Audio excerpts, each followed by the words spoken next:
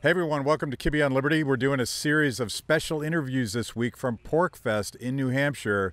This is a project of the Free State Project, and it's a gathering of libertarians and constitutional conservatives, Republicans. We even had some converted progressives here who are looking for liberty, and we're hanging out in this beautiful place, and these conversations are going to be awesome. Check it out. We'll just if we have to, we can just bleep out large sections of the conversation because you're still on your first cup of coffee. That is true. I'm worse after a few cups of coffee. I'm chill in the morning, and then once I get them in me, I'm like, God, I'm fucking fed. So sweet spot right now. Right now, perfect. All right, so good set last night. How does it feel to do an audience that you know is going to love you no matter how shitty you might be that night? Wait, you started with good set, and then I felt like the implication there was like, man, they loved you, and you were terrible, and they were still. Well, it's a very no, it was a fantastic set. Well, thank you very much. And there was just a ton of energy, and I love that sense of belonging that I think everyone there had. Yeah, it's a weird thing because so I've been doing stand up for about almost 15 years, and I've had a following, of anything for maybe 2 or 3 years. Yeah. It's been growing, but before that, whenever I was doing stand-up, it was always just a random group of people, and it's kind of a whole different challenge to just make some random group of people laugh who kind of start with this, like, who's this guy? Is he funny? But then when you're performing for your audience, like the people who know you, it's a whole different energy. And specifically with the libertarian crowd, I can just do stuff for them. Like, I don't have to work as much to set things up because they already kind of know what I'm talking about. So it's really fun and just relaxing. And yeah, last night was great, man. That was a really fun show. Yeah, I bet you the audience itself sort of changes the set and the performance, right? Sure, absolutely. Yeah. No, stand-up is like a relationship. It's like even though you're the one talking and the audience generally isn't, they're talking after every joke with how they feel about that joke. Like they're letting you know instantly as soon as you tell the joke, they're like, well, here's your report card. Yeah. That got medium laughter, and then like you tell another joke and they're like, that one was an A. You get an A+ on that. So it's this dialogue. And so the audience has a huge role in how you're going to be able to tell jokes. So what do you do when your best joke is greeted with silence? Ooh. Has that ever happened? A little part of you dies inside. Oh yeah, that's happened. Oh yeah, I mean, like I said, I've been doing it for like 15 years. When you start out, you do these awful shows, and I've done shows for like 4 drunk people in New York City, and I'm like the 13th comic. Yeah, and but it's a great experience. Stand-up comedy is especially the early years. It's like fighting. Like guys who do jiu-jitsu talk about this a lot. Is the ultimate humbling thing. Like when you first start, no matter the best MMA guy you've ever seen, the first time he went into his jiu-jitsu gym, he was rolling with brown belts and just getting embarrassed, Yeah. Like he had to come from that. And every comic is like that too. Everyone in their first few years went through bombs. There's nothing worse than bombing when you're an amateur and you're not prepared to bomb. Like you don't even know how to do it gracefully, and it's wonderful to watch. If you ever get the chance to watch a real bomb, like a stand-up comic doing a show, and there is not one laugh in the crowd, and he just has to go like, and then and you get nothing, and then he's like, so anyway, just what? I mean, it's horrible, but it's amazing to see. It's got like, I was talking to Tom Woods about this yesterday. I don't think we did it during the show, but he did theater and has some training, embarrassing himself in front of a bunch of people. Is that true? Tom did theater? Isn't that right? Someone help me out. I didn't here. know that. Yeah. So you didn't even know this? I did not know. I was a close friend. Yeah. I never knew he was such a dork. Oh, come on. Libertarians, dorks. There is a Venn diagram that overlaps somehow. But I thought he was just a cool, badass historian. Yeah. Turns out he's doing theater. And I think there's a relationship. We have this new generation of libertarians that can actually communicate ideas to an audience. And when I was a kid, I'm older than everybody here. And when I was a kid, the entire libertarian movement, we would carry around copies of Man, Economy, and State. and quote the footnotes to each other, and that was our idea of communication. and we've grown up since then. But one of the things that Tom was talking about, and it sounds like there's a similar story with you, the grind of becoming a comedian gets you past the fear of talking in front of people, and you sort of have to, and maybe you never had that fear. Well, no, I mean, I think, I'm sure I did. I mean, I was always kind of a natural, like, performer. Like, I like to talk, and I always, like, even when I was a little kid, I liked to talk in front of a group of people. But no, it was, there were a lot of nerves to performing, particularly performing stand-up. And yeah, it's just like anything else. It's like the more you throw yourself into that, the less anxiety and all that stuff you're gonna have, because in the same sense that, like, I look at it like, if you've never been in a fist fight in your life and someone just rushes you and attacks you and starts throwing punches at you, you're going to be nervous.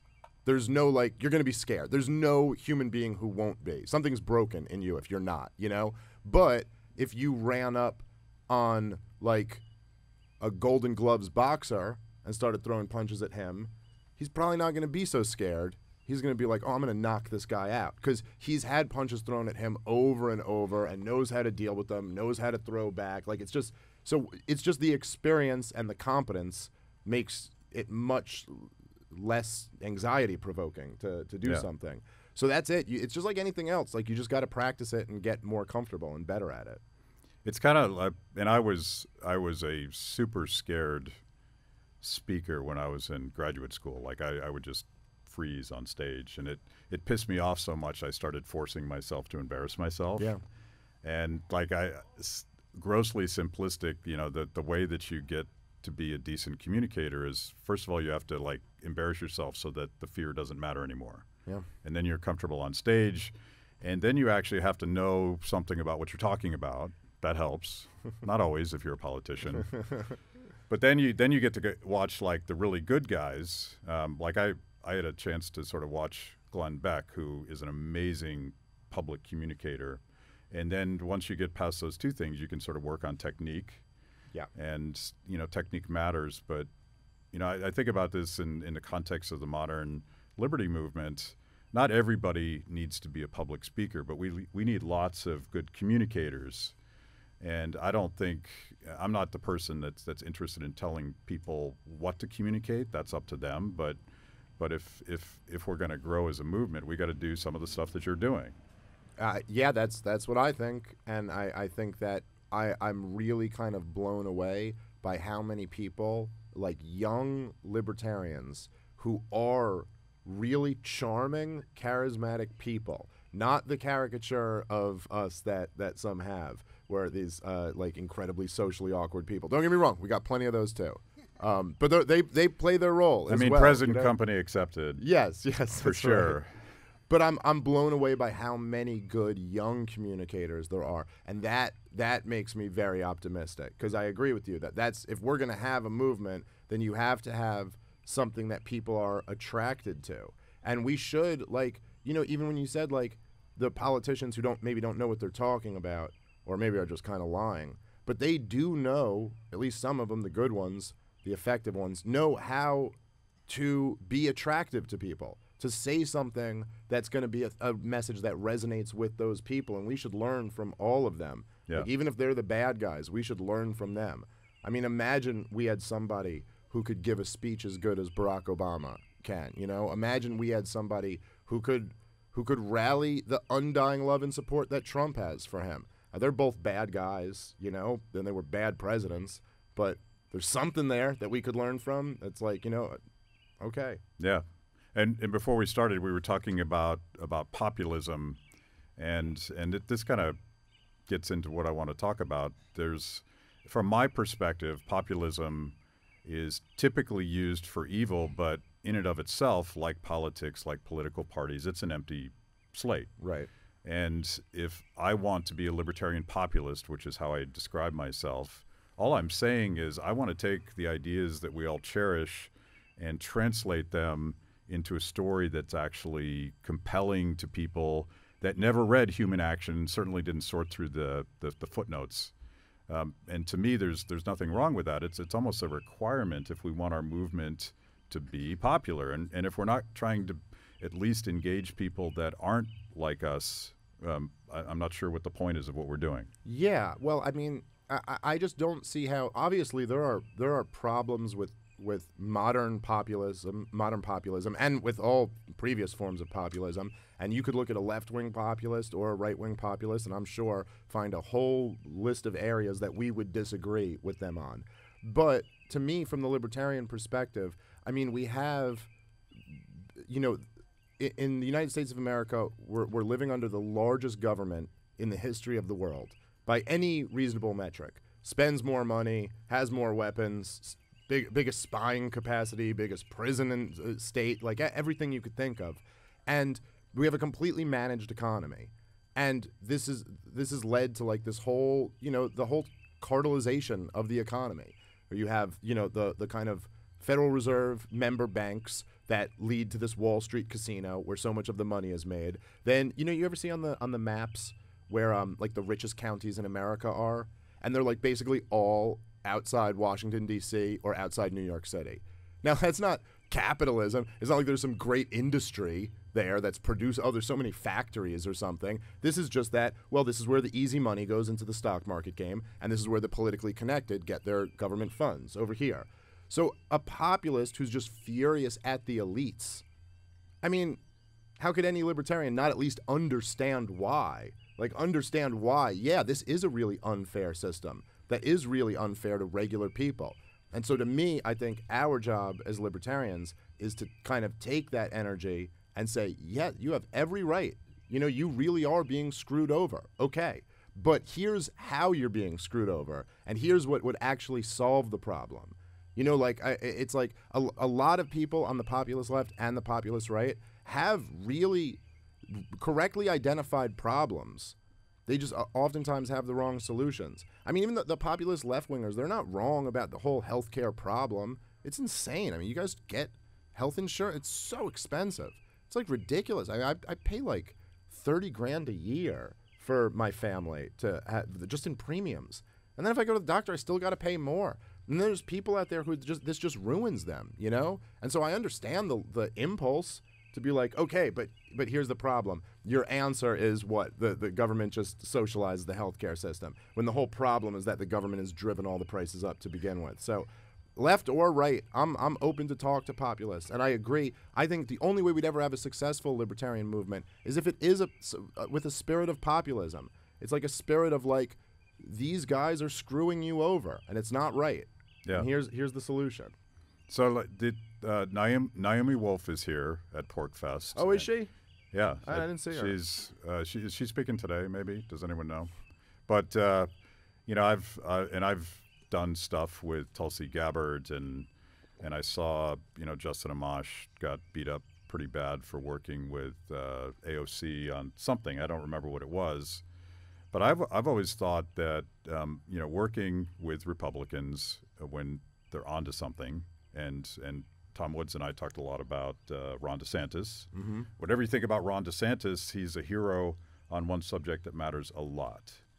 And whatever you think about Naomi Wolf, I don't know that much about her, but on some subjects that matter a lot to me, she's pretty heroic as well. So I'm thinking that there's a way to be a real libertarian, TM, and still work with people where you just might have one important issue in common. Like, that to me is what, when you get to the populism stuff, we're going to have to work with all sorts of people who are never going to be like us. Yeah, 100. I completely agree with that. I publicly defended Justin Amash for having AOC like speak to his students or whatever. I thought it was crazy people were criticizing him for that.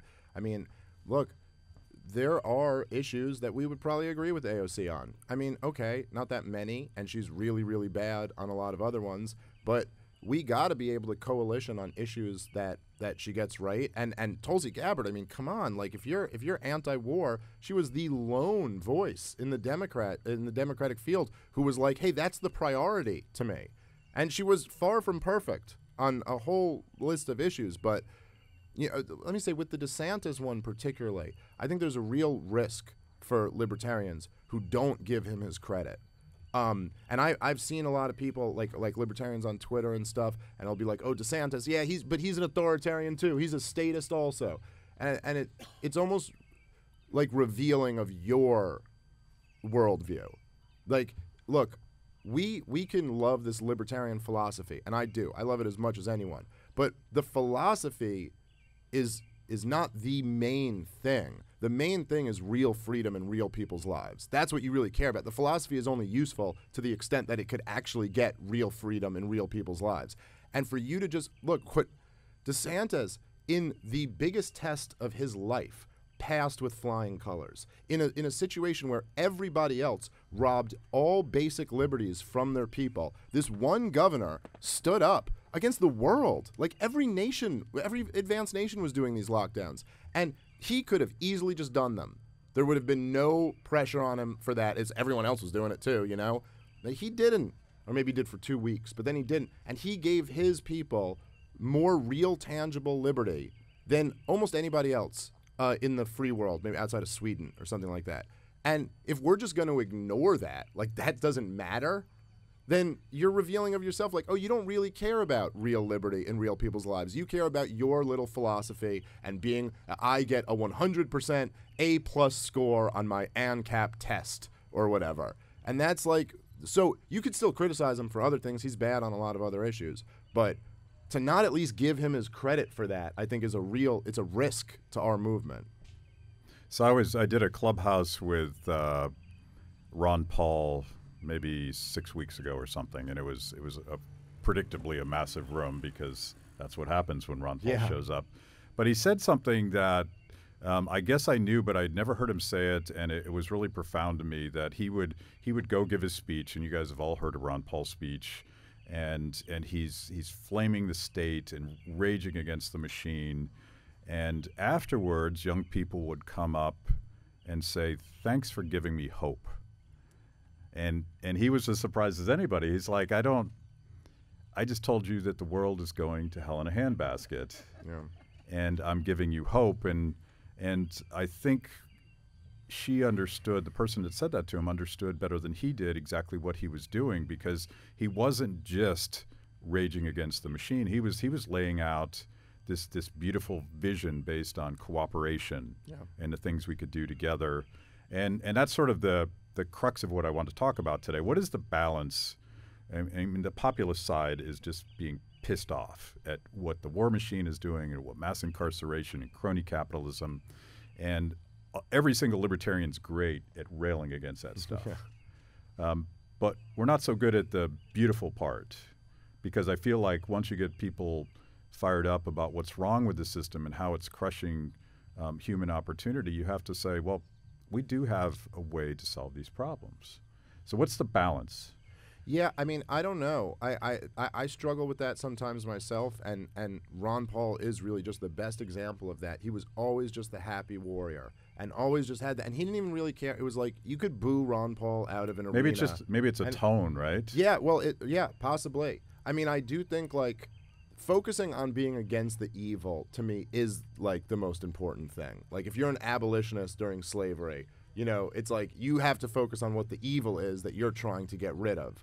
But it is important to stress like the beauty in our philosophy of peace and cooperation and prosperity and civilization. So I agree. I think there's something to that. I don't know that I have found the perfect balance on that, but I would say to the Ron Paul thing, I think that Ron Paul tapped into something that is bigger than libertarianism.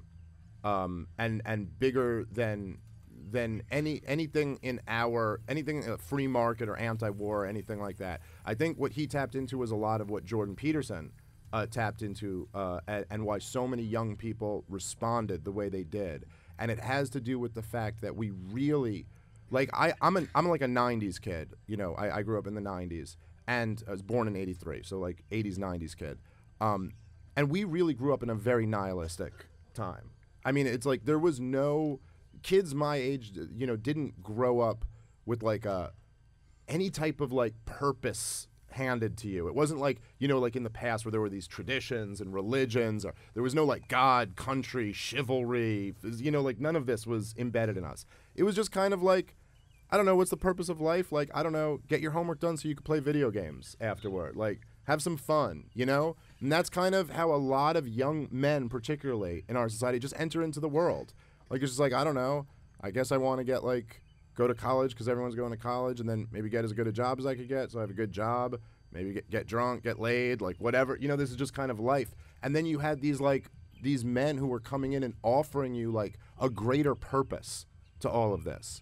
Like, there is something bigger than you that you can be a part of, that you can strive for. And even that, just offering you that journey, even if you may not be victorious, is offering you, like, a whole different life with meaning. And like, there's something about that I think almost every society ever in human history offered young men some type of purpose, even if it's completely misguided. You know, they offer them something, and we just had a complete absence of that, and people were really searching for something. Yeah. I mean, that's an interesting take on the 1990s, because I have this theory that we're in the middle of a paradigm shift, that all of these old institutions, you know, God, country, the nightly news that used to tell you what to think, schools, authority figures in your life, all of those top-down structures were really sort of destroyed by technology. Yeah. And it broke up all of these old institutions that sort of held everything together, and sort of in a Hayekian way, the institutional constraints on individual choice and all that stuff. And, you know, how we deal with a radically democratized world is what we're going through right now. And I agree with you. I went to one of Jordan Peterson's rock concerts, and I call it that because he played in Philadelphia, the same place that a young Springsteen played. Right. And I'm like, how the fuck does a professor fill a room with all those people? And like, he's an incredibly smart speaker, but he's not a performer at all. Right, no, not at all, yeah. Like, he forgets to let people clap. Yeah. And he just keeps charging on. But man, there was electricity in that room, and I'm like, it has to be ideas, and it has to be this core notion. And by the way, there's all sorts of things I disagree with Jordan Peterson on, but this core thing about get yourself straight first. Yeah. And here's how you do it. Like, there is a very libertarian version of that. You know, that feeling you get when you look in the mirror and say, no one's going to do this for me. I got to do it. Like, that's our thing. Yeah. And personalizing it and turning it into kind of a, I hate the word self-help, but like the responsibility paradigm. Yeah, and it's not, I mean, it was real. It was the best of self-help. Like, it was real, you know, psychological advice. And there was something, I think, like, I always felt like there was something that Jordan Peterson hit into on that is the half of the message that's missing in the libertarian world. Like, he, you know, rights and responsibilities are two sides of the same coin, right? Like, liberty and then accountability. Like, that's it. It's like, yeah, you're free, but then you have to take responsibility for your life. And what we live in today, right, is, especially for young people, we have, you know, the most wealth and resources of any society, basically, that's ever existed. You know, we just don't spend enough time appreciating that. You live like an infinitely more comfortable life than your grandparents, and you can't even imagine than your great-great-great-grandparents. Like, it would be inconceivable to them to have the luxuries we have. And so you have all of these the wealth and the resources, and everyone's talking about rights all the time and freedoms. Now, the idea has been completely perverted by the left, where it's like, you know, anything that they think you should have is called a right. You know, a right to health care, education, or whatever, like everything. You know, all they talk about are rights. You know, gay rights, trans rights, black rights, women's rights. Like, it's just rights. Now, so that's been so muddied that it's just like, whatever you want is rights. But no one ever talks about the flip side of it.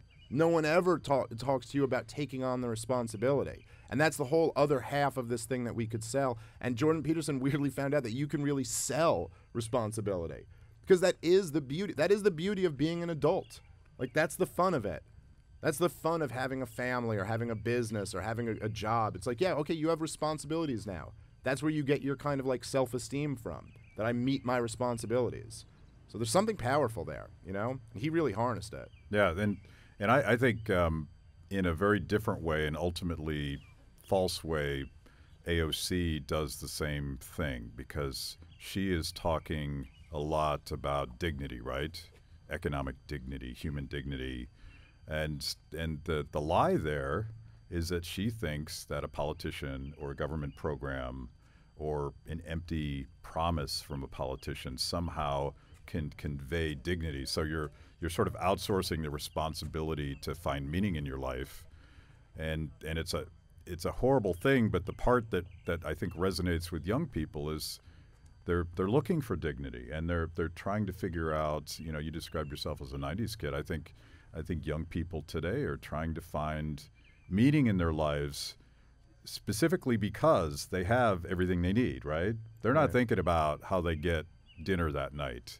You know, mom's not wondering if her children are going to be fed. So you're a little bit fat and happy. Yeah. But you still need to have a purpose in life. And it used to be to go hunt and kill something so that you wouldn't die. Yeah. So right. what is it now? Well, that's it. I mean, that's the question. I don't know that I have the answer to that, but that's it, right? That we were hardwired to always have the purpose so clearly right in front of us. And now it's so much more abstract and like, I don't know, what do you want to fit? But I think there are these kind of traditional outlets for these things that if you know, at least the really basic building ones like family and love and community and all of these things that I think have really been destroyed by the state. And by the fact that we live under such a large government has completely it's destroyed all of the community bonds of, you know,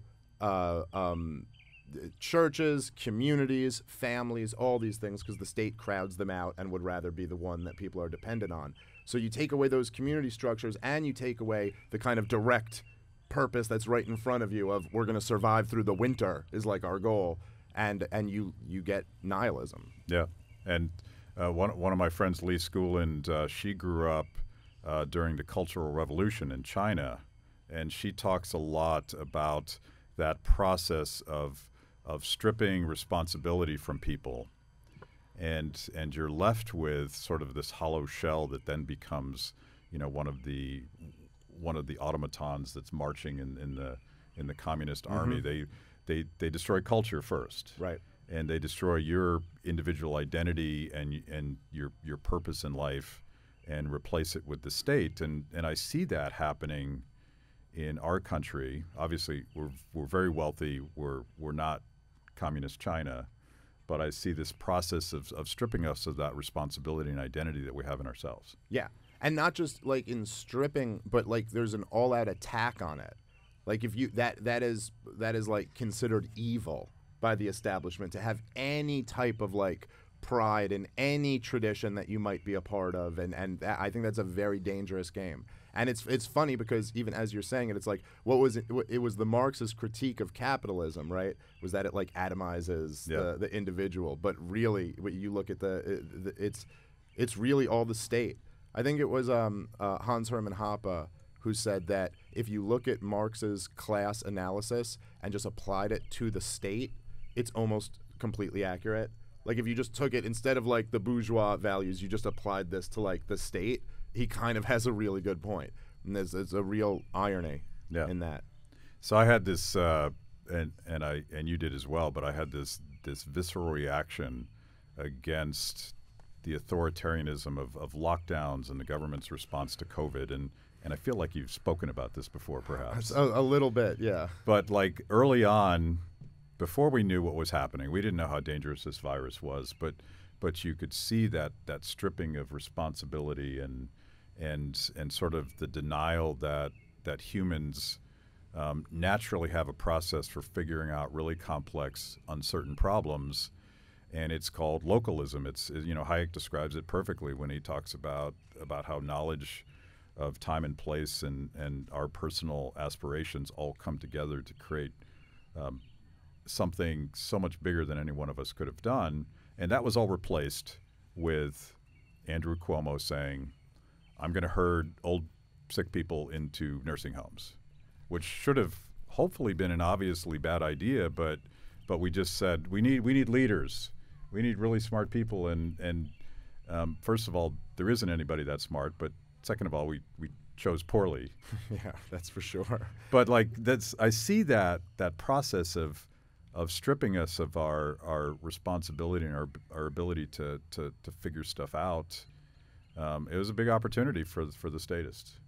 Yeah, and it was a real.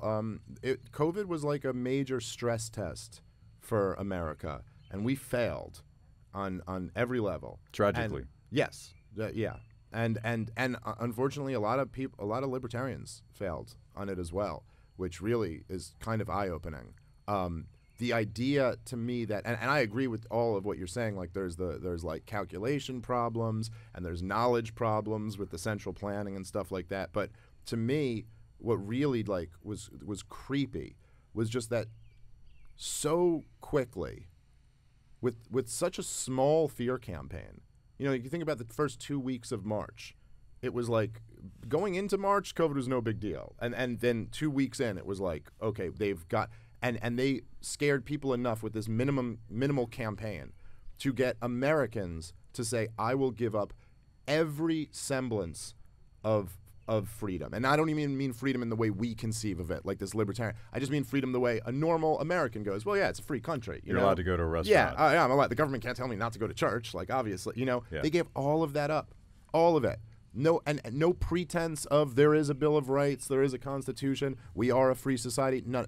A lot of people were very happy to give that up. And to see, like, that right-wingers would allow the government to close their churches, you're like, wow, okay, so that's really something. Like that, it was revealing about what level of toughness and what level of fight we really have in this country. I used to always say for years, I'd be like, the right-wingers would never let the government take their guns. They just would never let them do it. And after 2020, I'm like, I don't know. I gotta reevaluate that. Maybe they would.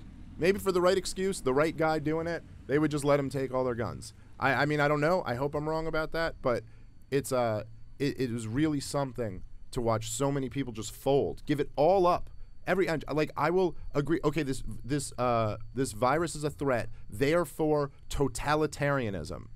That is not a threat anymore. Totalitarianism, like straight up. I will wake up and listen to my governor on TV every day to find out what I'm allowed to do today. Oh, I can see my grandma. Oh, can't go to my dad's funeral. Like, just whatever your governor dictates to you. That's unbelievable. And the fact that any libertarian was not railing against that, like, what? So then what are you really, like, then we're not really the same thing, me and you. I mean, you could claim I believe in liberty in the abstract, but then when the real test comes, like totalitarianism comes to America, and you're not against that, then what is this view in your head that I believe in liberty? What is that actually worth? Like, I'm more on the same side as a right-winger who was anti-lockdowns than I am on a libertarian who supported them. That person believes more in freedom than you do. Yeah, it like one of my favorite rants as an old libertarian. It seems like the professional libertarian class has never been there when it matters. Like, most of the time, the stuff we do doesn't matter that much at the margin. We're a slow process of sort of educating and building, but my first experience was the invasion of Kuwait. I found myself protesting in Washington, D.C. with like 3 leftist hippies and tie-dyes because I couldn't find any libertarians that wanted to join me. And of course, 9/11, everybody took a dive. The Wall Street bailouts. You go back and look at the professionals when it mattered during the Wall Street bailout to see who stepped up. And I wrote a piece for Reason at the time called "What Would Mises Do?" And my joke, which was not a joke, is we could fit the entire movement in a VW bus. And so there's a pattern where we flake, right? Yeah. And it comes back to fear, I think. Yes. Fear is the weapon that government has against us. And sort of back to the Ron Paul thing, can hope trump fear? And right now we're failing that test. Yeah. Well, it better, or we're all screwed. Yeah. So, I mean, it's like, there's your marching orders. But that's it, right? Like, what do you do? Like, I don't know, if there's 20 armed men coming to kill you and your family in your home, and you have a gun, and you're like, I don't know if this one gun is enough to kill all these people. And it's like, well, it better be, or else you and your family are dead.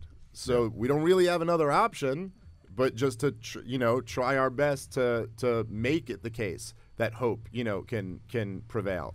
But a lot of this stuff too, right? Like the game in America, it's not really, it's not like there is this naked authoritarianism, statism, right? Like there is the cop who will arrest you for being maskless, like in a park or something. There's that. But what really moves the whole system, and I think this is the case in like even in North Korea or in China or anything like that, what really moves the whole system is like people being ostracized, people being ridiculed, being afraid of being called every bad name in the book. Like that's what really controls the vast majority of people. That's why so many people were afraid to speak out against the lockdowns. That's why so many people are afraid in the moment of the banker bailouts to speak out against them. Then years later, like now you see a lot of people, you know, now you see Jon Stewart making lab leak jokes.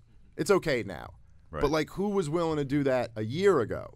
That was a real test of courage. And if you were going to do that, you were going to get called every name in the book. So my thing is that I think that libertarians need to develop a thick skin against that. And we have to find a way to just laugh off every one of these accusations. Because if you're ever effective and you're ever a threat to the establishment power, you will get called every name. You will, no matter how good you are. Bernie Sanders, when it looked like he was going to win the Democratic primary, all of a sudden he was a sexist. His supporters were Nazis. Like, this isn't me. This is literally what the corporate press all decided in a week when he looked like a threat. Oh, it turns out Bernie Sanders hates women. I know he's been here for 75 years, and we've never said this once. But now that he's going to be the Democratic candidate, turns out he hates women and his supporters are Nazis. I know he's a Jew. Don't let that mess with you. They're Nazis who are coming to take over, you know, the country. So that's it. That's what we're going to get called. So find a way to deal with that, because there's too many libertarians who are afraid of that. Like we can't say the thing the corporate press has decided we're really not allowed to say. Yeah. And that's a bad path. You know, and maybe I'm just being hopeful, but when John Brennan decides to throw end libertarians onto this rogues list of monsters and enemies of America, they're afraid of something. Like, why is he going after us? We don't have anything. And I think it's because they know that we're the only guys that have that alternative vision that could draw people away from this one-size-fits-all, do what you're told kind of mentality. And I'll go back to the Wall Street bailout. Like, we actually, so we live in Washington, D.C., and we threw an end of liberty party at my house. And everybody that was in that VW bus came over to the house. And there was a dark time in 2008 where I was just like, everything I've worked for my entire life is over because we're just completely fucked now. And, of course, out of that emerged a spontaneous uprising that very much precedes Barack Obama. It became the Tea Party movement, but you know, Ron Paul was already working those fields before that. And because of technology, there was this massive grassroots uprising against the Wall Street bailouts. The first one died, and then they had to go through the Fed because America wouldn't put up with it. So moving forward, and you see it in the UK. One of the reasons I'm so despondent today is like activists in the UK. And you know, showing up in the streets in London is a lot more dangerous than showing up in the streets in America. But you know, they killed Vaxports, as far as I can tell, just by showing up. And you're seeing this all over the world where people are showing up. I don't see it so much in the United States, but there's always an opportunity for a counter-revolution, and that has to be our moment. Yeah, yeah. You got to kind of like learn the lessons of how everybody acts, you know? This is like why boxers watch tape of other boxers and why they throw a lot of feints, right? Because they want to see how this guy moves, and then they want to draw you into a position where you're more vulnerable. And to me, like the other example on that list there that always stuck out to me is when Obama basically declared war on Syria and said, we're going to Syria and we're overthrowing Assad. And the American people, and particularly the active duty military community, was like, no, we're not. There was this massive campaign, and he backed down. Now, much like with the Fed banker bailouts, then they went in and armed the rebels and did all this other stuff. You know, so like they did it in their own way, but there's something interesting to learn that the people did have the power to shut it down. And you think about, like, if you think about the Iraq War, it's not like 9/11 happened and then we went into the war in Iraq. They spent a year with this massive propaganda campaign from every outlet of the corporate press. It was not, the New York Times was carrying the Republican president's water, Judy Miller and all those people. They were just completely, he's got weapons of mass destruction. We probably think he was in bed with Al-Qaeda. He might be working with Iran. Like the most ridiculous ideas ever, like that Saddam Hussein and the Iranians, such good friends, right? Like all this stuff. But they needed this propaganda campaign. And what does that tell you? It tells you that they don't think they could have done the war without that. They needed to convince people to buy into it. And that's our opening. It's like, oh, okay, so they do need to have us somewhat convinced. So if, in other words, what you can deduce from that is that if they couldn't have convinced us, they probably couldn't have had that war. Yeah. And so that's the silver lining there. Like, oh, all right, the people actually can stop some of this. Yeah.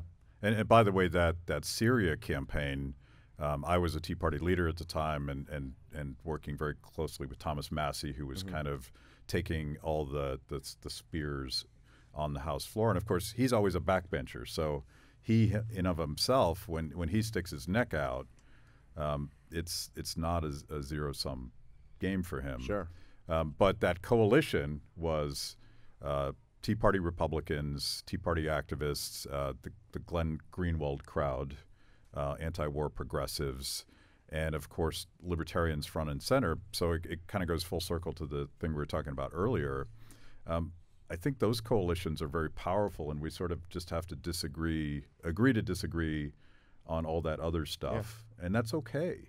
Yeah, because that was an important fight. That was like Ron Paul's attitude about politics, which I still think is the best one. It's like coalition with anyone on any issue that they're good on, and keep saying what you think about all the other issues, and that's that. Did you remember like with when Tulsi Gabbard, when they would try to like demonize her because she went on like Tucker Carlson's show a bunch and stuff, and they'd be writing, it's like you had the Tulsi Gabbard campaign, and they'd have these articles like, why does Tulsi Gabbard appeal to right-wingers? And it's so funny because they use right-wingers as like this obvious pejorative, like, oh, there must be something wrong with her. But here you had this candidate who is just a Democrat on every single issue except war, which she has made her number one issue, and she is against, for the most part, the wars. She could be a little better on them, but she's for the most part against war. She's okay with the war on terrorism, but she's smart enough to know we shouldn't fight a war on behalf of terrorism. So she's like, I don't like those wars. But so what is it that a right-winger likes about her? Is that she's a little bit better than the rest of them on the most important issue, which is being anti-war. But they don't want to say that. They don't want to go, wow, Tulsi Gabbard appeals to anti-war people from all over the political spectrum, because that just kind of sounds like a good thing. So instead, they just say, right-wingers like Tulsi Gabbard. She must be a secret Nazi or something. Like, it's so strange. But yeah, we should work with all those people. Good. Like those guys, Glenn Greenwald's a hero to me. Matt Taibbi, he's a hero. I think Aaron Maté, some of those guys, they showed real courage and real journalism over the last few years, where they get just destroyed by their own side just because, like, basically they won't take the CIA's talking points and parrot them. That's it. Just for saying Trump's not a Russian spy. And that's the process of like communications and grassroots and going from something that can't be said to everybody agrees with you is always that first person sticking their neck out, right? Yep. It's not going to be safe, and we need people that are going to be brave enough to do that. A lot of people aren't going to want to do that, and I think that's why we didn't have a unified voice on COVID. But I want to wrap up with something positive. We're here at PorcFest, and it actually reminds me of a Grateful Dead parking lot because yes, and I say that as a loving thing, not as a criticism. We got one of everybody here, and we have all these different strategies. We have agorists, we have people trying to repopulate the Republican Party in New Hampshire. There may be some people that want to take over the Libertarian Party. I think I read about that on Twitter. I've heard something. Brian Doherty had a piece on it, yeah. I think. And of course, ultimately, like what we do, and typically what you do, and what Tom Woods does, is upstream of politics altogether, like talking to the culture, and all of these people here seem to be getting along just fine, even though we could probably argue to death about which one of those strategies is most important. Yeah, it's really something, right? Like I was talking about this at the show the other night, but it's amazing to see, like, you know, you see libertarian Twitter, and then you come to like an event like this, and it's like, man, it's just so different. Like everybody's cool. Yeah. Everybody's cool. I haven't had one even slightly negative interaction since I've been here. I had one person who's, you know, nothing, just nothing but cool people, had great conversations with some really smart people. Everyone's happy to be here. And like you said, which to me is like the most beautiful thing about liberty, is that you really do have people from all over the cultural spectrum.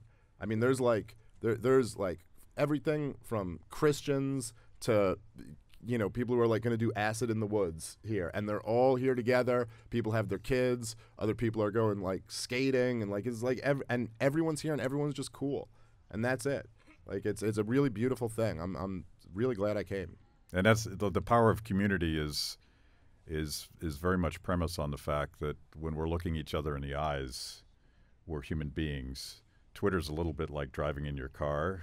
And I say shit to bad drivers in my car that I would never say to their face. That's a great analogy. And there's just something about like when you get into a competition with 280 characters and you're trying to win, and you cannot win an intelligent argument in 280 characters. It doesn't matter whether you're right or wrong. You can't. So the only thing that's left to do is to try to like, let me just like get you with 2 sentences. And it just brings out the worst in so many people, myself included at times.